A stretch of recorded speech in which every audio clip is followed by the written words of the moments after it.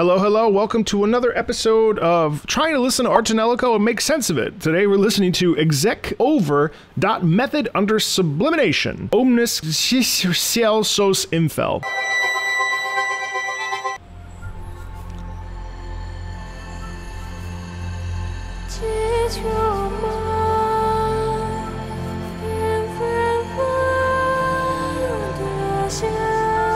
Now see, that's actually very beautiful.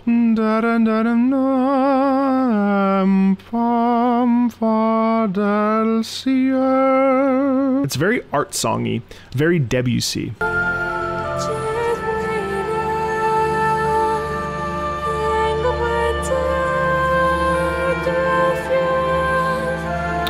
It's actually really nice because this is actually very similar to art song and classical music, and it's connected to that second solo instrument, which is an oboe in this particular case. They are in a duet, even though they're both soloists, with this weird music underneath, and the vocal quality is very pulled back, very airy. Oh wait, there's another voice there. So okay, so there's another voice.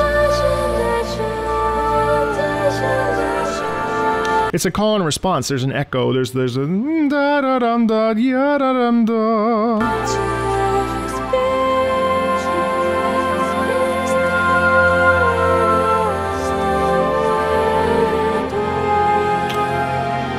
We go minor. Da da da da. That's really interesting.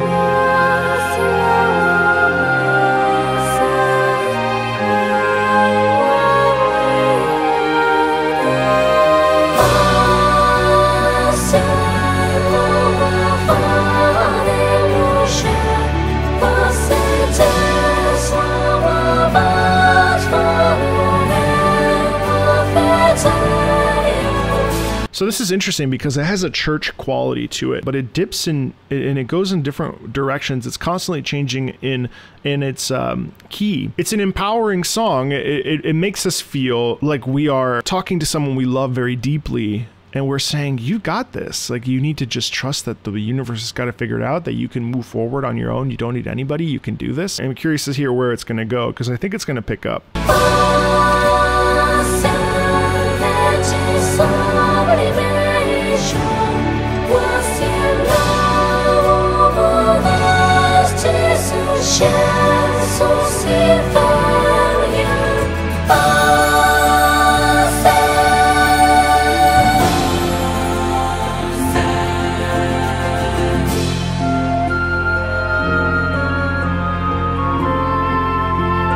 Little musical interlude, and actually they did say praise there, so it is a religious almost song.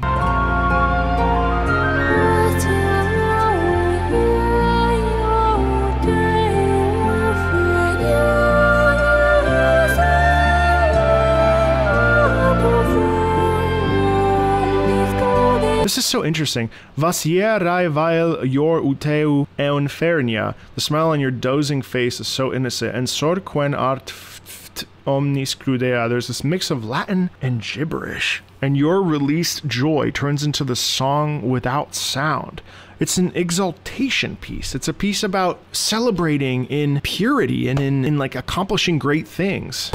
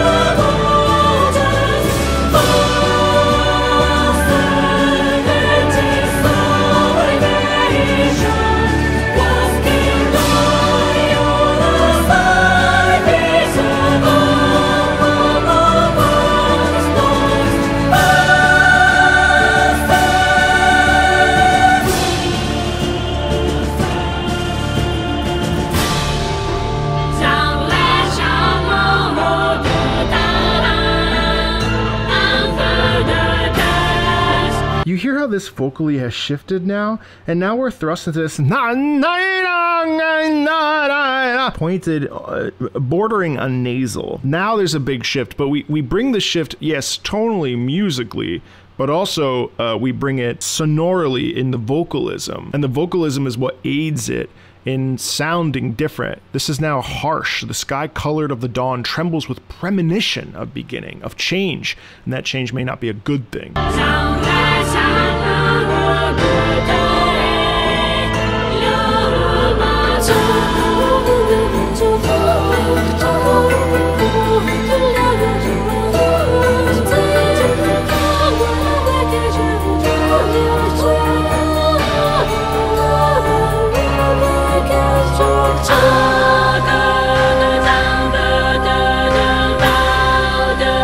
Yeah, Gone is the beautiful song that we were listening to earlier that was full of peace and hope and prayer. And now, even if people holding the fragments of the lost hope in their arms would disappear from deep inside the forest of shadows where the morning sun has never shined yet. Oh,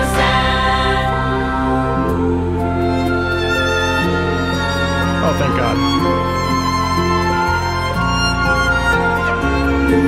Do you hear how the violin and the harp here really exude this quality of peaceful tranquility? And that those are common instruments that we use when we're discussing peace. It's certainly the harp is like the instrument for peace. That is, it's like we have a little moment here in between where it's like, well, we don't know what's going to happen, but you know what?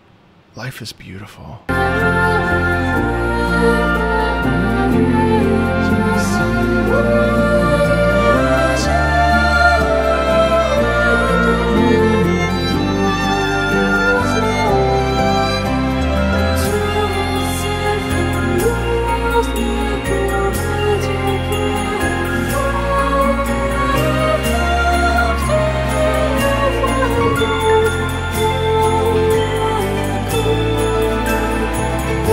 I really dig the instrumentation here too, because we're using piano and we're using some sort of like, obviously it's a MIDI sound, but we're using some sort of like mallet, like vibraphone, xylophone type instrument there. So like, I think that the piano, that arpeggiation there, that ostinato, is giving us this feeling of peace re-entering. It's very, very delicate.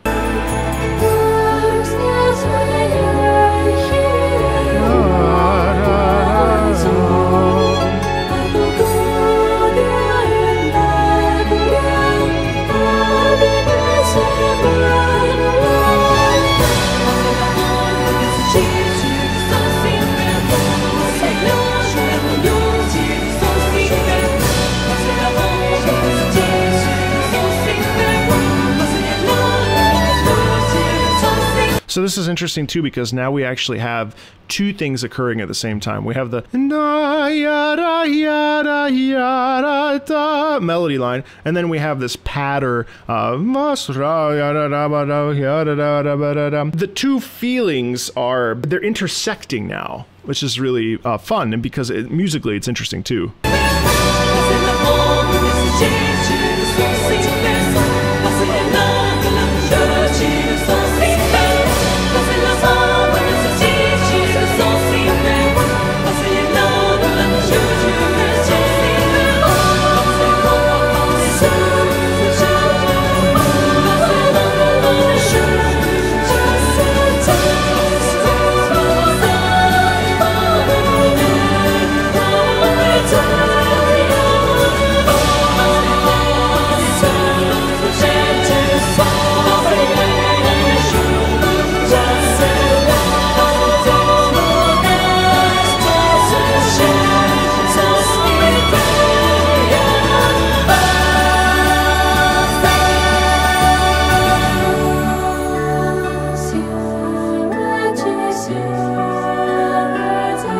It sounds like Pachelbel's canon.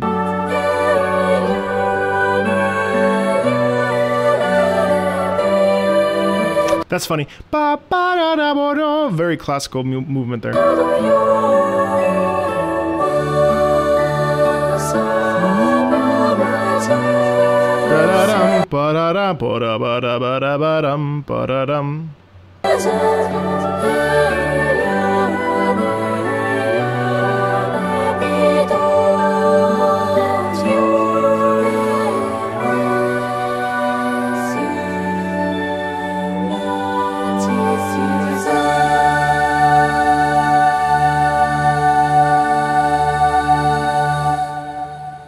weird. It kind of just ended. Honestly, you put that in a church, and I'm not sure that someone could necessarily tell you that if it wasn't for the fact that the lyrics don't really make sense, that could literally be a church hymn. I have a hard time with Art Tonelico. I like it, but it's not my favorite because I don't know. I have a hard time like connecting my emotions to it, and I think they do a great job of painting a picture. And I think maybe it's one of these tracks that context really matters in order to like. Or like the whole game requires context in order to understand it. It's not like it's bad music. It's actually beautiful, but it doesn't like speak to me in my soul for whatever reason. I enjoy listening to them because I think that they are like sort of this modern evolution of church hymns, and pretty much all of them, the hymnos, have been really based on the structure of a classic like Catholic mass sound quality, which is really odd to say, but just from my experience in the Catholic Church and singing and performing in many, many different denominations of church, this really stands out to me as a track that would absolutely benefit from a like 30-person church choir. Anyway, there's actually more Art Tonelico on the channel. Feel free to like, subscribe. Thanks for checking out video game music with me, and I'll talk to you later.